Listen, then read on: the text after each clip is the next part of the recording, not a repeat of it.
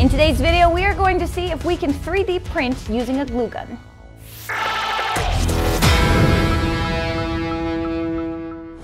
Nate, I like hot glue guns. They're very useful. They really are. From cosplay design to just trying to do little repairs to anything, really. Glue guns are very useful. I think they're pretty cool, and I actually wanted to know if we could do something a little bit different with them today. All right, Wolverine claws. Is that what you had in mind? Yes. See, you said cosplay. I'm just cutting out the middleman. You don't use the glue to assemble your cosplay. You just use the glue as your cosplay.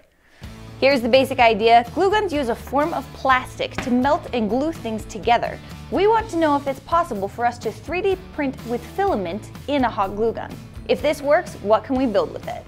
So that's not what you had in mind? That's not what I had in mind. All right. But it's really close. Now, glue sticks are a very specific shape and size to fit into a glue gun.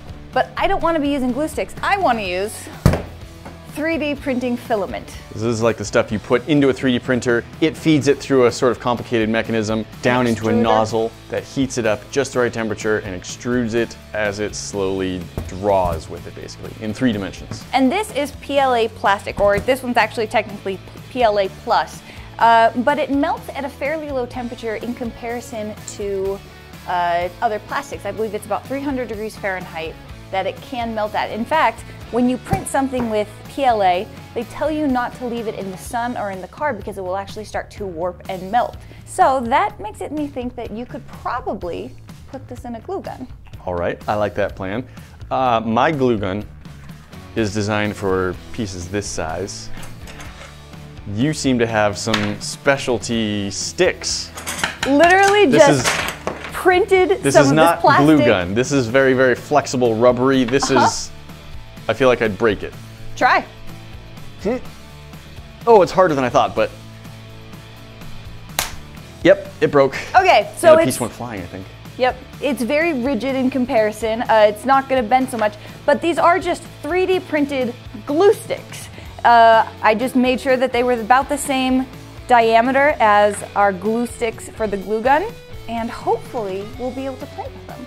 So that piece acts as something of a ratcheting system. On cheaper glue guns, it won't even have a moving part there. It will just be very slightly barbed inside this portion here. So that lifts up, presses against the glue stick, and then when you squeeze more, it pushes the whole glue stick forward, forcing hot melted glue out the front nozzle.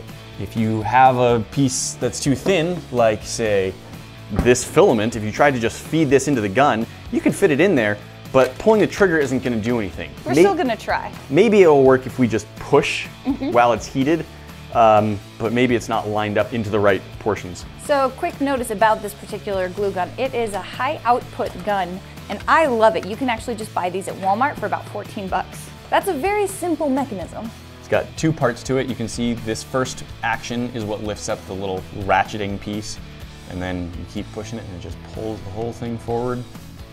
And then it slides back and grabs more glue. I've got this glue gun nice and hot. We're gonna go ahead and just try and feed some of the filament straight into it and see if that even works.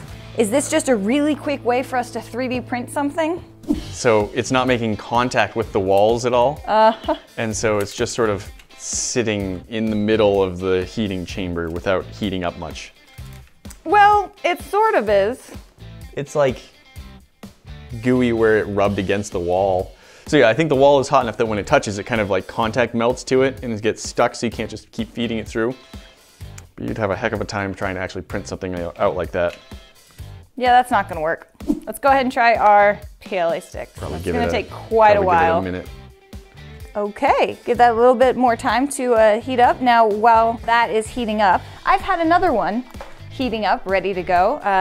This one didn't have glue in it beforehand. It's only had the PLA stick in it so far. I used this a while ago for a craft project, so there might be glue residue, but there shouldn't be much. Hey, it's a PLA stick, so you can just call it plastic. It's working. Seems to be going better than my flour. It's working. Hot glue, I think, is designed to puddle, whereas that is not designed to puddle. It's designed to not puddle, in fact. And my flour is not looking floury at all. Now I have to use quite a bit of pressure. Now there are 3D printing guns out there, guys. We actually have one. It came with this mat. I don't know where it is right now. It's somewhere lost in my workshop, but it doesn't work as well as I want it to. I want to know if these work better. All of my attempts to make a flower have started failing miserably, or they just have failed miserably from the start. They never got anywhere. It takes too long to cool down. I am having some amazing luck. We're doing this on the silicone mat because we don't want this to stick to the workbench. It would. See, this cools down to the point where you can do something with it way faster than my glue. My glue stays liquid, and I have it on low even. Just stays liquid forever. Now it's not fast by any means, but it is working. Now that we know this works, we're gonna just try and build a few things and see what happens.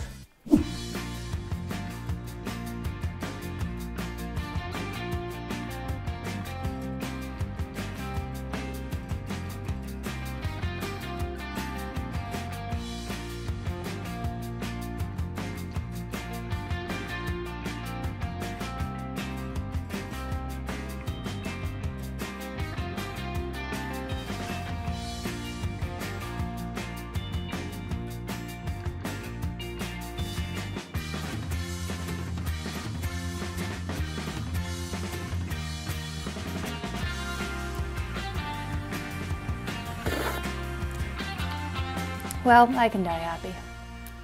That's what it takes? A 3D printed tiny little cup made from a glue gun? With a little more time and effort, I could have made this much nicer, and I could have made an actual stem instead of just grabbing one of the sticks and sticking it to it. That's very nice. I like our flowers.